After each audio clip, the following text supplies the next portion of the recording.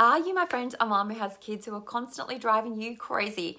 If so, over the next few minutes, I'm going to share with you exactly how to stop feeling so reactive and what you can do instead to quickly calm yourself down in less than a minute. And yes, like it really is that quick.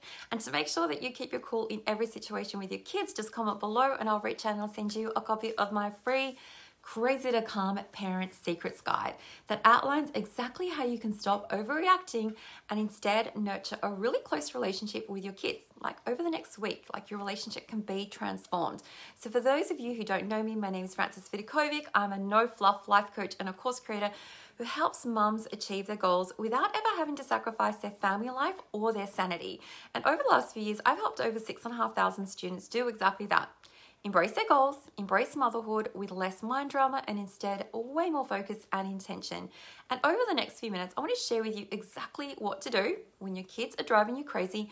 And the first step is actually so simple. Now, what most parents do when their kid or teen behaves in a way that they don't love, we make it all about us. Like we think thoughts like, our kid is doing that purposely to annoy us. They know they're not supposed to be doing that, but they're still doing it. They're misbehaving. They're not following the rules, which makes us feel what? Like when you're thinking thoughts like this, of course, you're going to consequently feel angry or frustrated or annoyed or a whole flurry of negative emotions because in these scenarios, we're taking their actions personally. We're making it mean something negative about our kids or our teens. And of course, negative thoughts equal negative feelings. But what would I recommend that you do instead, and I swear this is going to take you less than a minute to do, is ask yourself this question. What do you think is running through your child's mind right now? Seriously, just ask yourself this one question, because when you ask yourself this question, it's going to force you to step out of your own shoes and put you in the shoes of your child or teen for a moment. So what do you think they might be thinking or feeling right now? Like, get genuinely curious about this. Do you think that they're having their own reasons for taking those actions? And what would those reasons be? Like, do you think it makes logical sense for them to behave in this way? To them, not to you. And are they really trying to hurt you? Or are they doing what feels easiest for them in that moment? And what would it be like if you instead gave them the benefit of a doubt, if you decided to shower them with a little bit of love and grace and compassion rather than anger and criticism?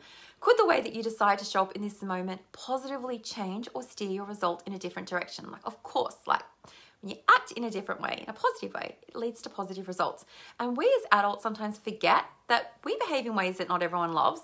We behave in ways that other people don't necessarily understand, and the same is true for your kids. So just consider that they might genuinely be doing the best that they can with the tools and resources that they have at their disposal, and even if their best still feels short of your expectations, maybe genuinely it really is their best, because inside they might be feeling tired or emotional or hormonal or any other number of things, and so they really are doing their best. And just like you're a human, they're a human too. And I want you to remember what unconditional love is all about. It's loving someone no matter what. Even when they're rude, even when they're misbehaving. And remember that you get to decide how you show up in these moments. This is where your power as a parent lies. Deciding how you want to show up in the good times and the bad, okay? The bad are going to be there too. And if you want a clear outline of this process so you can keep it in the forefront of your mind, just comment below and I'll send you a free copy of my Crazy to Calm Parent Secrets Guide. I promise this PDF is going to completely change the way that you show up with your kids every single day. And that is it for now, my friend. Take care until next time.